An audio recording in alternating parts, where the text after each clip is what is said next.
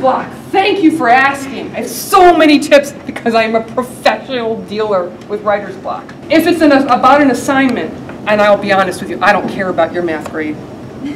You can do your math homework in the cafeteria as long as you want. But if you have a writing assignment and you care about the quality of your work and your integrity, you have to start writing assignments the night you get them. Because you have to give yourself time to have some drafts, right? Or else it's going to stink. There's just no way around that. And one of the reasons you get writer's block is that you've left it to the last minute. And so all your anxiety, you're exhausted, and your anxiety and all the noises in your house is like in your head, and you can't think of any ideas. So the first thing against writer's block is to start it on time. If it's not an assignment, be regular. Do your writing kind of try to do it on a daily basis. Even 5 minutes a day makes it easier when the next time you dive back into it. Another reason that you get writer's block is that we're sitting on our butts too much in America, right? That's why we have big butts. I like big butts.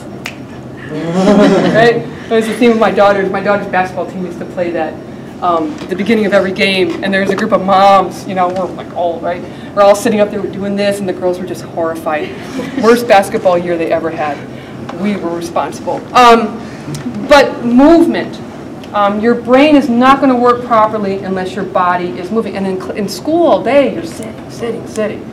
So if you get home and now I'm going to be a writer, and you're just like, go for a walk, right? Ride a skateboard, go swim, just move your body, and you'll be surprised. Bring a notebook with you or a phone that you can speak into and record. Because you'd be surprised at how often when you're walking, your ideas will come to you. Charles Dickens, who wrote books that you might read, probably not in high school, but maybe in college, pretty good, some of them, used to walk up to 20 miles a night. Why? He had like 8 kids in his house. So it was noisy, and so he would go out and go walking, and then he would get these incredible ideas. The third and probably most significant contributor to writer's block is that you need to be nicer to yourself.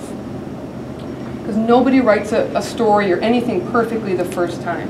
When you guys see the finished product, there's years of work into this and drafts, and you didn't, if you saw the first, one of these days I'm going to get brave enough to put some first draft pages on the internet.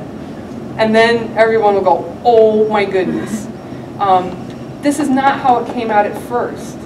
And I think that when you've read enough that you know what good writing looks like, and then you try to go and write, and it doesn't look like that at all, you're like, wow, I must be the biggest idiot in the world.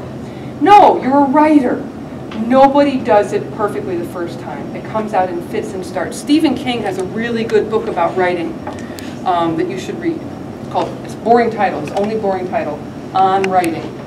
And it, right, I expect more from Stephen King, but it's quite a good book. There's also another book I'm sure you have in the library called Bird by Bird by Anne Lamott. And she really talks a lot about kind of the emotional stuff, that what it feels like to have writer's block, what it feels like when your friend's writing is more successful than yours, what it feels like when you don't have ideas. I think you would enjoy that book a lot. I do. I read it every year.